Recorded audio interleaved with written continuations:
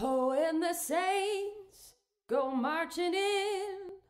Oh, when the saints go marching in. Oh, Lord, I want to be in the number. When the saints go marching in. And when the sun begins to shine. Oh, when the sun begins to shine. Oh, Lord, I want to be in the number. When the sun begins to shine. Oh, when the trumpet sounds its call. Oh, when the trumpet sounds its call. Lord, how I want to be in that number. When the trumpet sounds its call. Some say this world of trouble is the only one we need. But I'm waiting for that morning when the new world is revealed. Oh Lord, I want to be in that number. I'm often struck by, the command that we get in John's Gospel that we always gets read sometime, during the Easter season, when Jesus commands people to love one another. Gee whiz, ethical demand to love one another. I mean, this is probably not much different from Blessed are the Peacemakers in a sense. And it always strikes me that the only answer I could ever come up with to the command to love one another, I can't turn my heart around in the course of just having a sort of moral exhortation from Jesus to be a better person. But I can actually go and do some of the stuff that I would do if I loved them. We at least know what it is if we were the kinds of people that we were supposed to be. This is very clear, I think. Paul's first letter to the Corinthians, chapters 10 and 11, are really powerfully Eucharistic. Sometimes we get lost under the details of what he was arguing with the Corinthians. That if we believe with Paul that we're constituted as the body of Christ in the Eucharist, then there's also a horizontal dimension to that capacity to rely upon the reality that we don't experience. That's to say, sometimes we're carried along by the other members of the community as the body of Christ, and in our worship and in other respects as well. If we take Paul seriously, not only is the Eucharist the body of Christ, but so too the church is the body. And so in discipleship, in worship, in peacemaking, we're all actually drawn into the activity of the whole. I think he really does mean that we are, we who are many are one body, for we all share in the one bread, that we've actually been constituted as members of a body of which Christ is the head. Another reason, at least, why the example of a Martin Luther King or whomever else we might choose among the saints is inspiring to us, not only because they are moral examples from whom we can learn, but because we actually believe there's a sense in which our lives are bound up with theirs in Christ.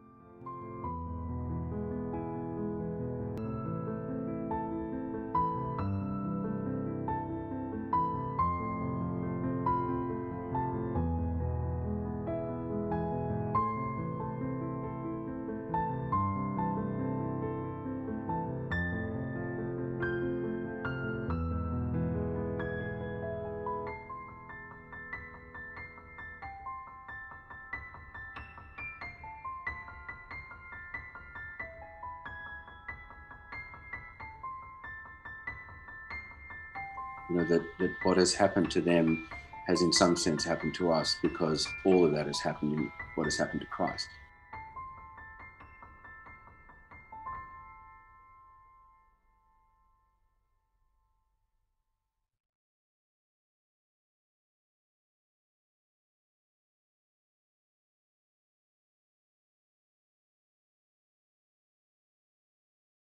I'm interested in early Christianity, and so Martin, who's a 4th century saint, was someone I was acquainted with. But I had maybe a bit of a revelatory moment or a spirit-filled moment in November of 2016 on St. Martin's Day. St. Martin's Day falls on November the 11th, which we otherwise know as Veterans Day in this country, or previously Armistice Day.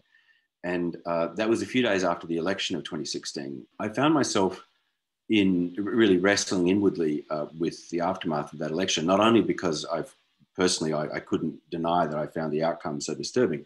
I'm a foreigner, of course, so I'm not a US citizen or a voter, and I'm always conscious of being a guest who has been wonderfully and hospitably welcomed and received in this country. But I'm sometimes a bit concerned about how, just as it's very obvious that Christianity has been weaponized by elements of the far right in this country, that in a subtler way, that progressive Christians are sometimes wrapping themselves in the flag in a way which doesn't actually strike me as being citizens of a different country and so forth.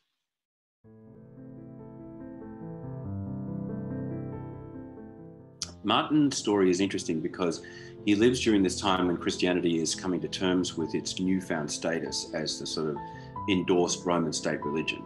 And of course, we've been living with the consequences of that ever since. There are a couple of stories about Martin worth mentioning, but which I think exemplify the fact that he is someone who is negotiating that process of how to live in a society which claims the trappings of Christianity, but which cannot be allowed to get away with it.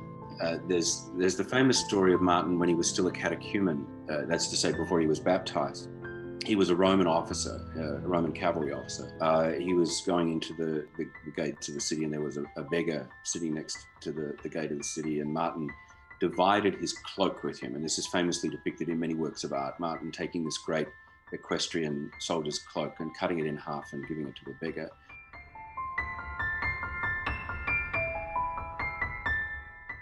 And then, according to Martin's biography, he had a dream that night in which Christ appeared wearing the half cloak that had been given to the beggar and speaking to the angels and saying to the angels, look, Martin, who is only a catechumen, has given me his cloak. So, Martin, who was not even yet a baptized Christian, was acting in such a way as to see the presence of Christ among the poorest, along the lines of, the great parable of the judgment in Matthew's gospel. But Martin sought baptism.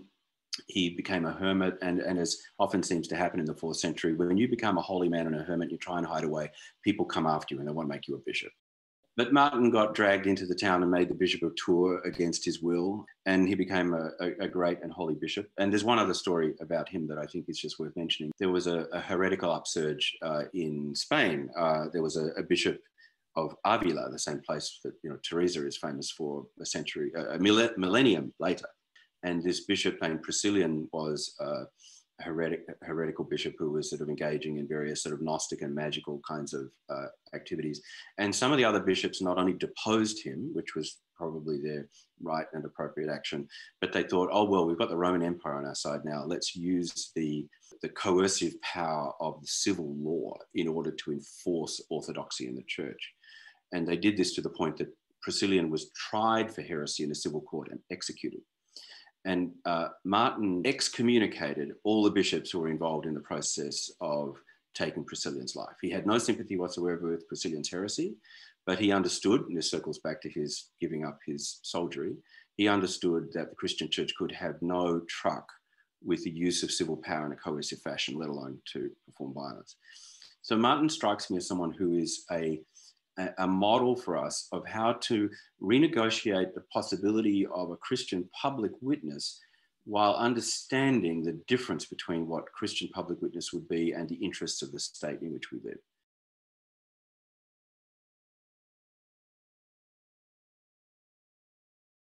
Oh, when the saints go marching in, oh, when the saints go marching in, oh Lord, I want to be in the number.